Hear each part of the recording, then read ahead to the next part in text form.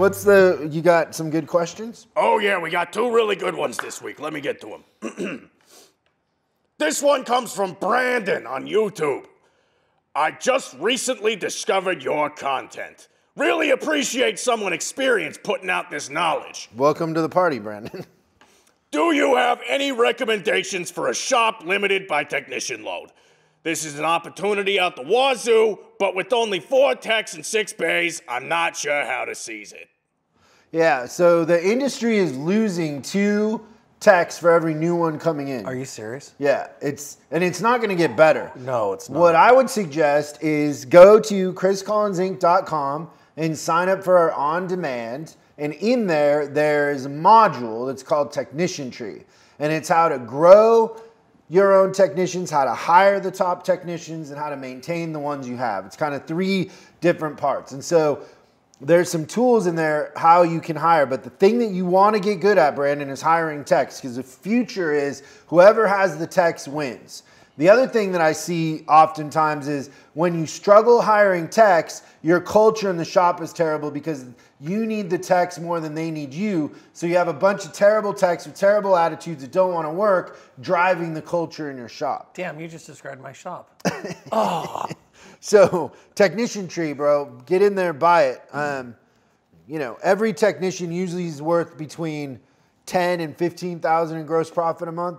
So if you can't afford the on-demand, you probably might want to get into another industry. Absolutely.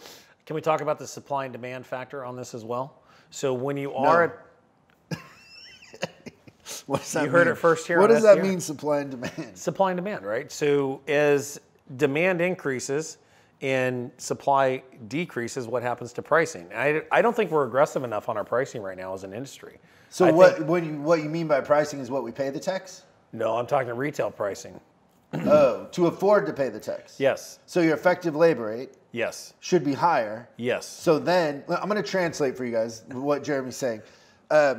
What he's saying is you should get your effective labor rate up, so you should teach your advisors how to sell. You need to learn pricing strategies, how to create a menu, all that, because as things go forward, the cost of a technician is going to go up.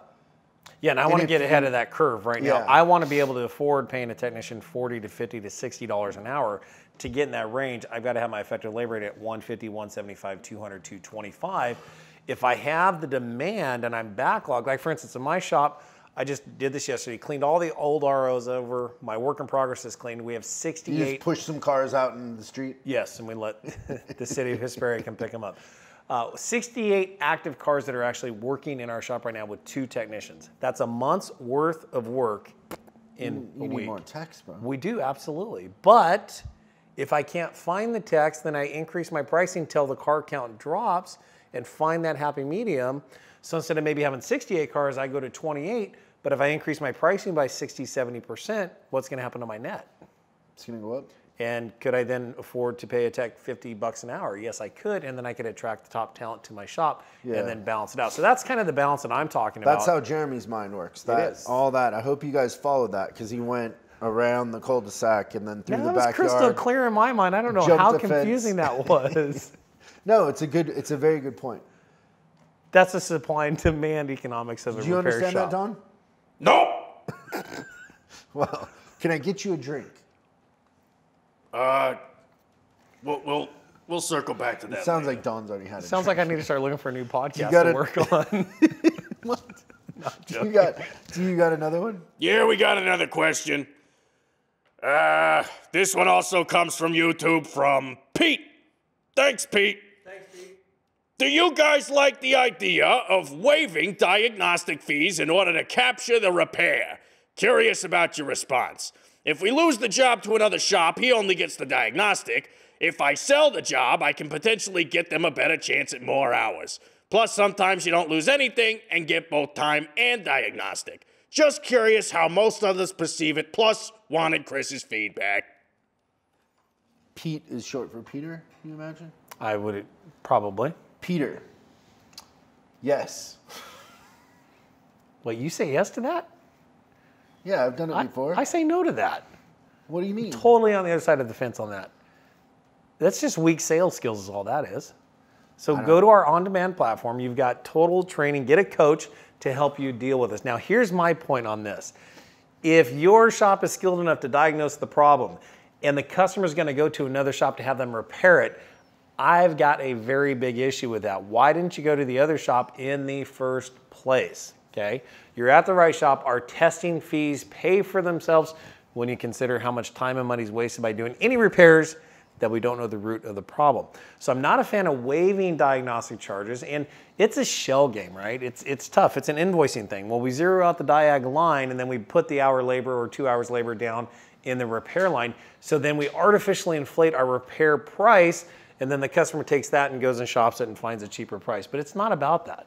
Especially now, we just talked about the shortage of technicians, right? So I'm a fan of setting up your diagnostic testing fees properly the first time, charge a fair price for them, and don't waive them if the testing's been completed. You've earned it.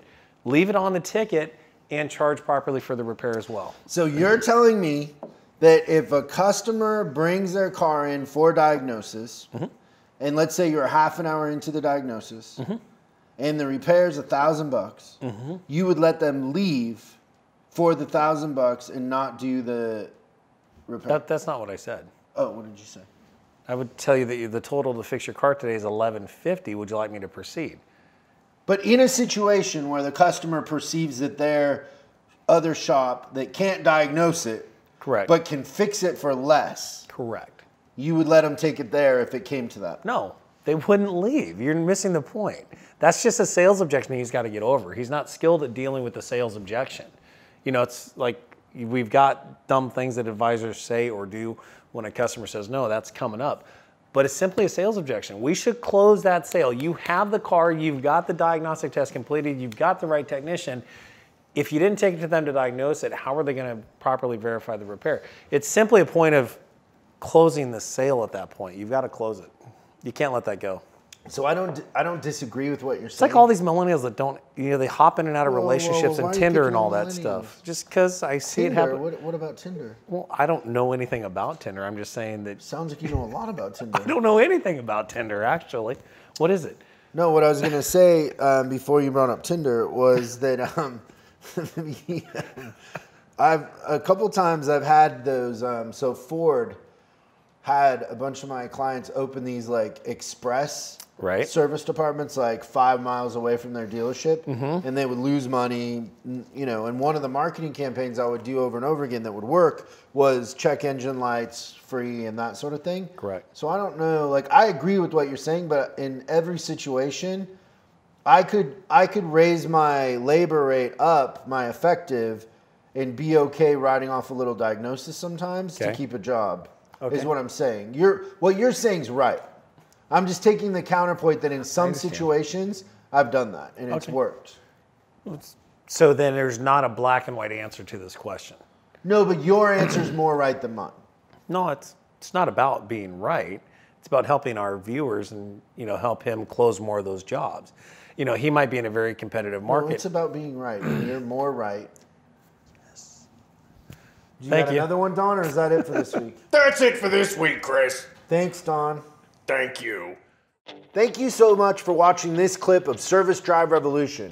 Now you can catch the full episode on YouTube, iTunes, or Spotify, or wherever you consume your podcasts. If you have any questions, go ahead and post them in the comments below. Make sure you subscribe and hit the bell icon so you're notified when we post new episodes. I'm Chris Collins, and you can find me on Facebook and Instagram at Chris Bulldog Collins. And I'll see you again on the next episode.